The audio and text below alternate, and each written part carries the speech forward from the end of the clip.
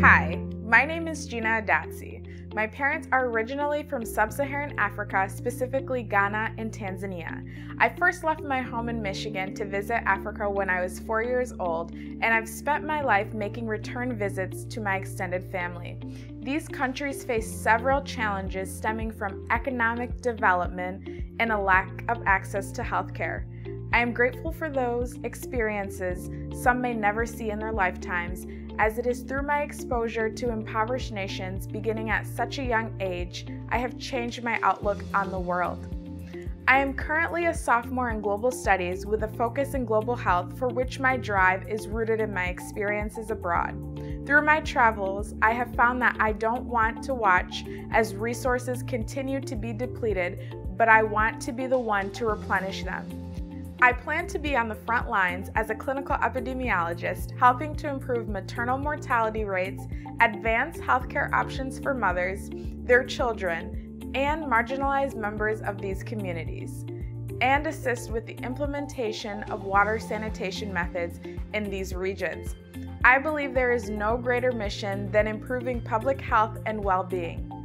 Wellness is the foundation for anything else you may hope to accomplish.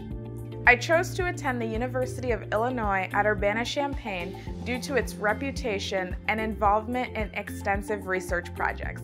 It is incredibly motivating to study at a top research school, and the resources available to me as an LAS student have allowed me to hone my abilities as a future professional.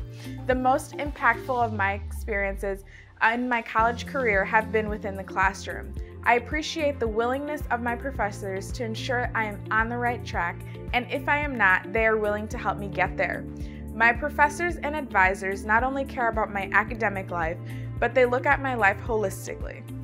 Currently, I am conducting research on the African Diaspora, specifically about the socio-cultural influences on maternal mortality rates in Sierra Leone. I hope I can create awareness about this situation and help find solutions to stop it.